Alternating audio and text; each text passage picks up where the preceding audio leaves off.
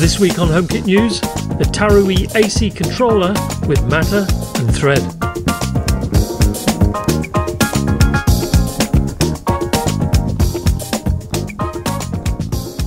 Welcome back everybody. Today we're looking at a world first from a company called Taruie from Taiwan, hence the Chinese writing that simply says infrared AC controller. If you've watched this channel for a while, you know I've reviewed quite a few of these devices, all of which I'll have a look at later.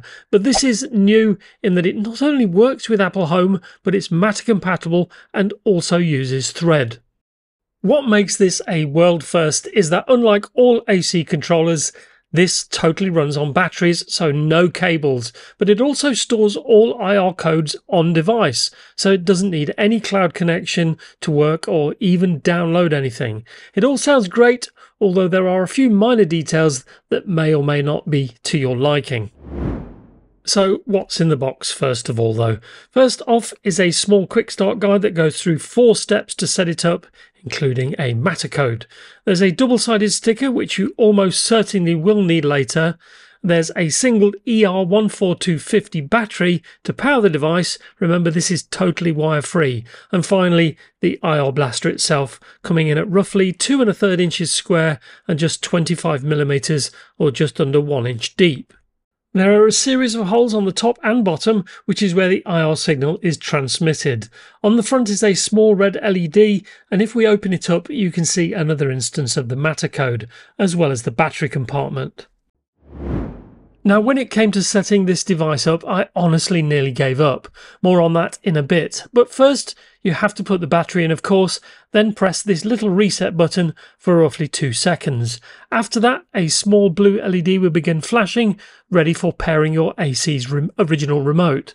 Basically, you're meant to point the remote at the IR receiver, whereupon it'll recognise the model, resulting in the LED turning solid blue for a couple of seconds before then turning off. After that, you simply need to add it to your smart home using the Matter QR code. Strangely enough, this never worked for me at all, but oddly enough as well, I'd already paired my remote to an Aqara Hub M3 and I was able to transmit the signal from the M3 to the AC controller without any issues, which is very odd. Anyway, it's added to Apple Home now, so let's have a look. I'm still running a single Tado AC controller, as you can see here, which give the basics, as well as temperature and humidity sensors, which you can see at the top of the screen. By contrast, the Taruie appears to be even more basic. It still has the 3 basic modes, but if you go into the settings, you can see we still have a humidity sensor. There is also a temperature sensor, so when your AC is on, you'll see the actual temperature in blue with the target temperature below. Because this is Matter compatible, I decided to try adding it to Aqara as well via the M3, and it worked first time.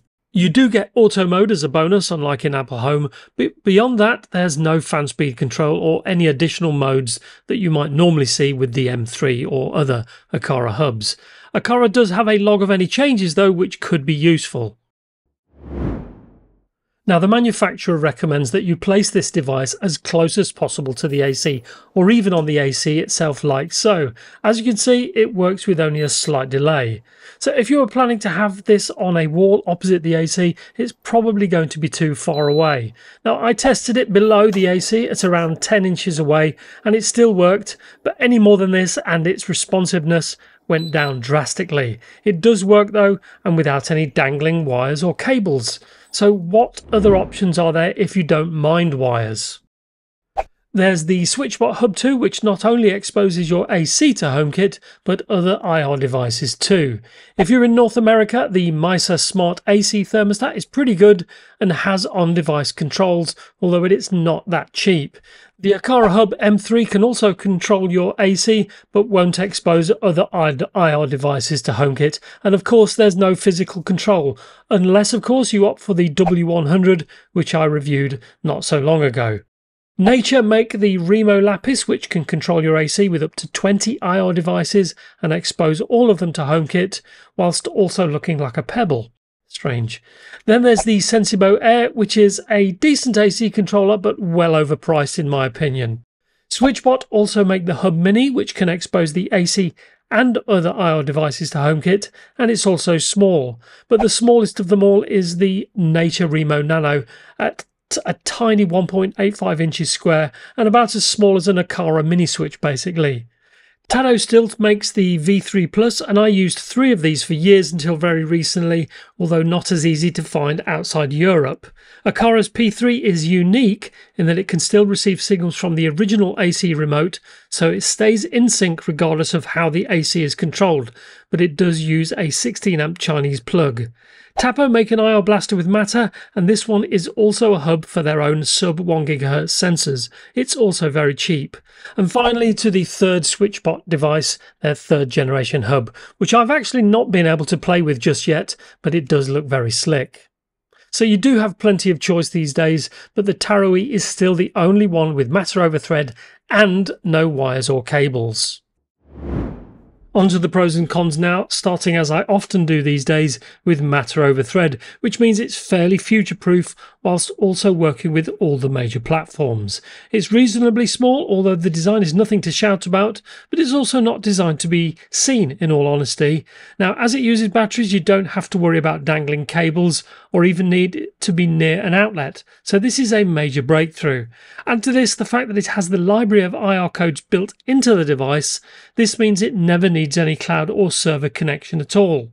It seems that the IR transmitter isn't that strong, I guess to preserve battery life, so it does need to be placed near to your AC unit for effective functionality. And the only issue was the setup procedure for me, which, while straightforward on paper, was a pain in the to be honest, and just wouldn't work with my original AC remote, but was very happy to receive a signal from my Aqara M3, strangely enough. Hopefully this was a one-off. So that's our take on the Taruie AC controller with Matter over Thread. Is this the AC device you've been waiting for, or does a power cable take precedence over switching batteries? Let me know in the comment section below, and if you've got any questions on this or any of my other videos, ask away and I'll always reply. In the meantime, if you enjoyed this video, show some love by giving it a like, share if you can, and do subscribe if you haven't done so already. It just remains for me to leave you with this week's quote, this time from the legend that is Groucho Marx.